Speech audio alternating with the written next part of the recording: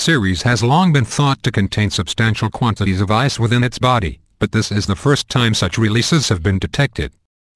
The discovery was made by Europe's Infrared Herschel Space Telescope, and is reported in the journal Nature. Scientists believe the vapour is coming from dark-colored regions on Ceres' surface, but are not sure of the cause. One idea is that surface, or near surface, ice is being warmed by the sun, turning it directly to a gas that then escapes to space.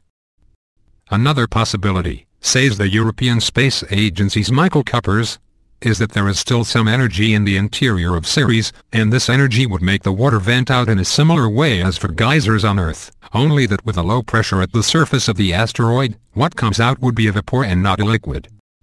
The quantity being outgassed is not great, just 6 kilograms per second, but the signature is unmistakable to Herschel, which was perfectly tuned to detect water molecules in space. The telescope's observations were made before its decommissioning last year. Scientists will get a better idea of what is going on in 2015, when Ceres is visited by the American Space Agency's Dawn probe. The satellite will go into orbit around the 950 km wide body, mapping its surface and determining its composition and structure. It will be able to observe those dark regions at high resolution, and will probably solve the question of what process is creating the water vapour, explained Dr. Kuppers. Ceres is often now referred to as a dwarf planet, the same designation used to describe Pluto following its demotion from full planet status in 2006. The asteroid's sheer size means gravity has pulled it into a near-spherical form. It is regarded as quite a primitive body in that it has clearly not undergone the same heating and processing of its materials that the many other objects in the asteroid belt between Mars and Jupiter have experienced.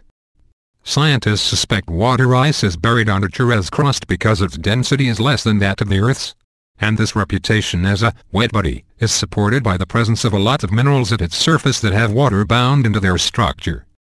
One theory to explain why Ceres has so much more water ice than other members of the surrounding asteroid population is that it formed originally much further away from the Sun, and only later migrated to its present location.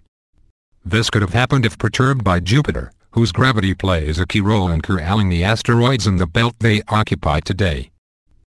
We now have a more sophisticated model for the evolution of the solar system called the NICE model, which successfully explains many of the features of the solar system, with the planets having migrated outwards and then maybe also inwards, said Dr. Kuppers.